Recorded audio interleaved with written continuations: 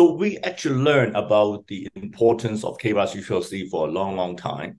So recent data from the first generation Adagrasib had demonstrated efficacy. However, this drug was not quite well received by the ODAC and FDA. In a way, there's some concern about the randomized data, and then further data need to be reviewed for the future.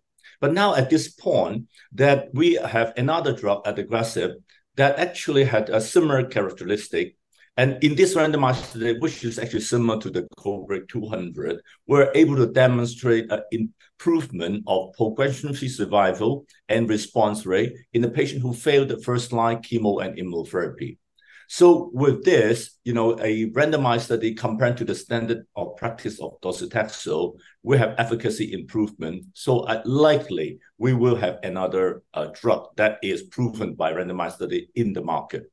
So with that, I think it's going to change our practice. And also the toxicity profile of the drug generally quite well received it, with some concern about liver toxicity and some GI side effect, but overall it's quite well tolerated. So how would this change our practice? I think that would be an important question. So now that we have this data, we really have to find the target. Now in the United States, it's quite well known that our patient first-line lung cancer, they will receive NGS, although it's not 100%, but the percentage is quite high. But outside US or in selected countries, especially in Asia, when NGS is not covered by the insurance, that we actually always test for EGFR, ALK, ROS1, and PD-L1.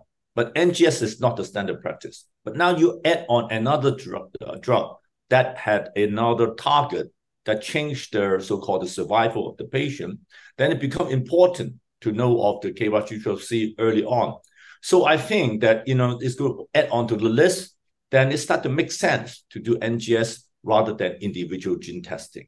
So I think overall, the improvement of the progression-free survival and response rate in a second-line situation have actually impact on so-called this patient population, as well as actually give us a more indication to do whole genome testing or the NGS in the early on when we make a diagnosis of lung cancer.